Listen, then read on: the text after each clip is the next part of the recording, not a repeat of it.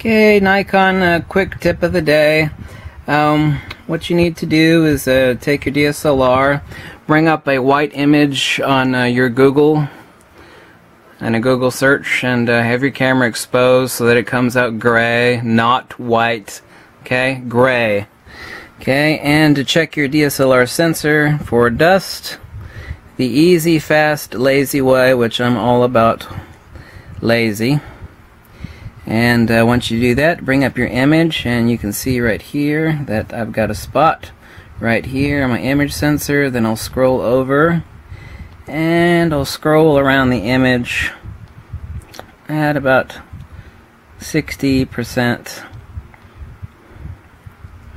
and my sensor is pretty clean.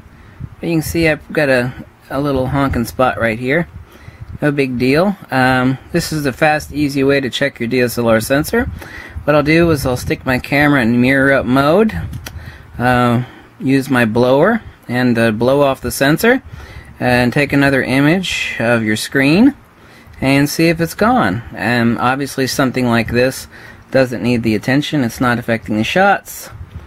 And I hadn't noticed it. Oh, I found up another one right up here at the edge. Okay, here's a quick little super easy way to check your DSLR's cleanliness, or especially like if you're buying a used DSLR, you just take the camera and you go, pardon me please, while I shoot this white wall. Doesn't have to be in focus, stick it manual focus, doesn't matter if it's in focus or not, okay? And when you're testing out a used camera, just do this little trick. If you see a gigantic mess in there, you might want to turn the camera down. It's like, thanks for showing me the camera, but I'm not interested. But also for checking your own camera. Catch you later. And this is a Nikon quick tip of the day.